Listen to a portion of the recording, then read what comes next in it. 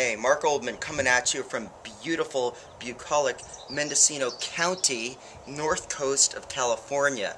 Here at the Nilsson family vineyards, they have an annual barn blend where they let civilians like me, a bunch of us, come in, we divide into teams, and we blend different grapes to see who can come up with the best tasting wine. There are some Zinfandel that is, there's a Petit Syrah, there's Little Viognier, the white wine grape.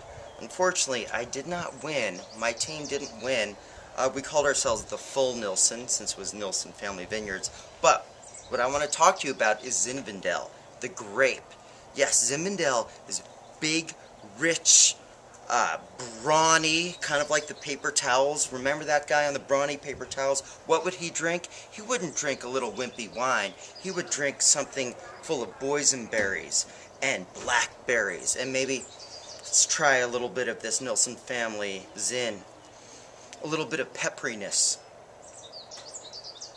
And then when you taste it, that's not bashful whatsoever. It's uniquely American and a little rough around the edges, but really delicious. Explodes in your mouth with flavor. This is the perfect wine for figs, perfect wine for lamb, for ribs, for hamburgers.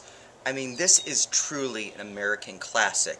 It is, however, genetically equivalent to the grape Primitivo from Italy, but because of the weather conditions and also how they make it over there, that wine's not going to be as full-bodied as a good, rich Zin. So Mark Oldman coming at you from beautiful Mendocino County from the Barn Blend, telling you to push it.